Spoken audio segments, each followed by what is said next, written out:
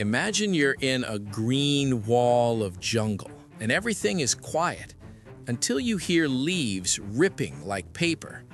A silverback steps out of the brush. He isn't sprinting, he isn't roaring, he's just walking. Now picture the moment something truly alarms him. Not an annoyance, not a warning, a real threat. His shoulders rise, his eyes lock, and his arms look suddenly bigger, like someone turned up the volume on his body. And then he does the one thing gorillas almost never do. He stops holding back. Because the scary truth about a gorilla isn't just how strong it is, it's how much strength it normally keeps locked away.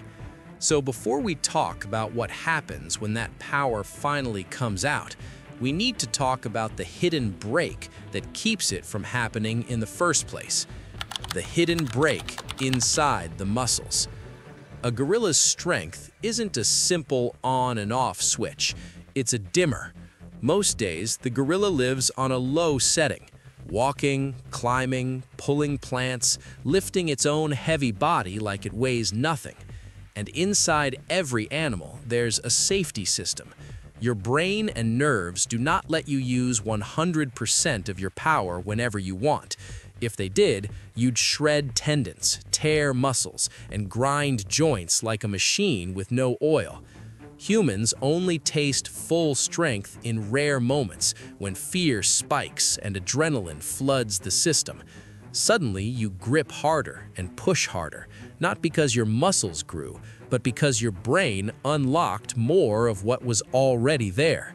Gorillas have that same kind of governor, but their already there is massive, thicker muscle, heavier bones, arms built for hauling a big body through trees and vines every single day.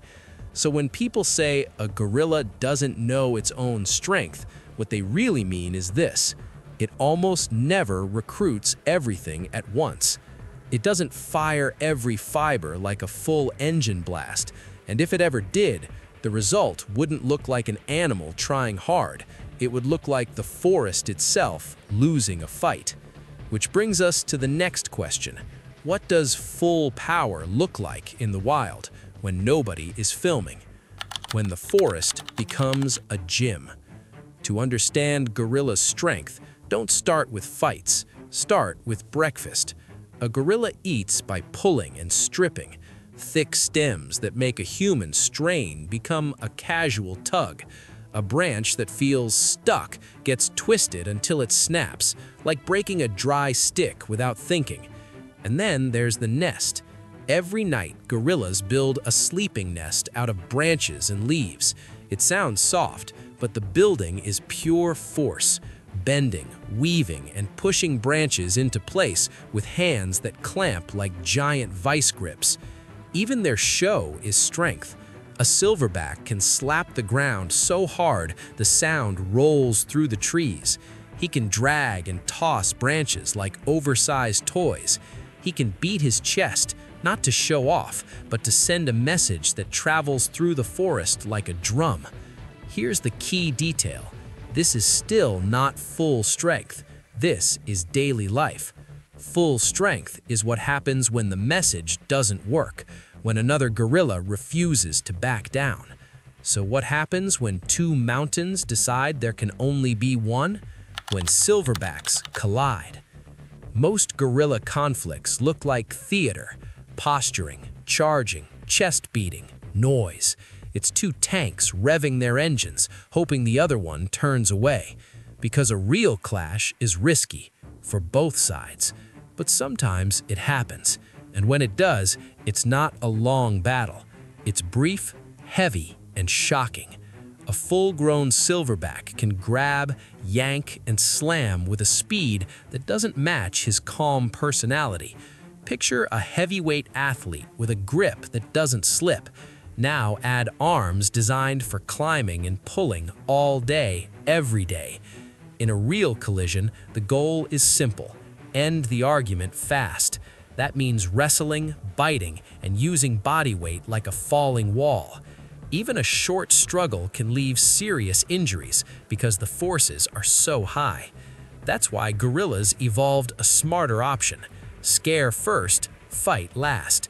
But fight last doesn't mean fight gently.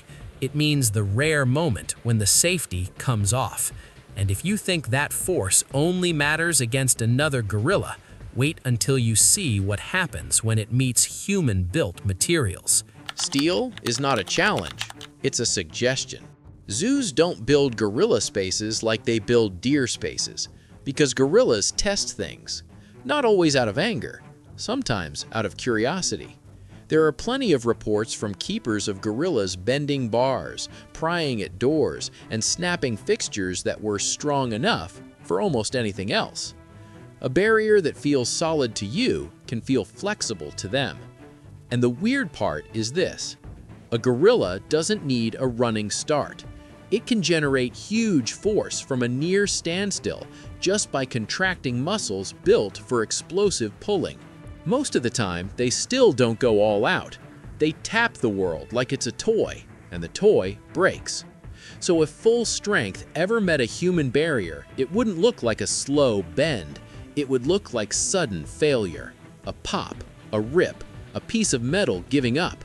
And that leads to the most uncomfortable question people ask: what happens if you're too close when that power turns in your direction?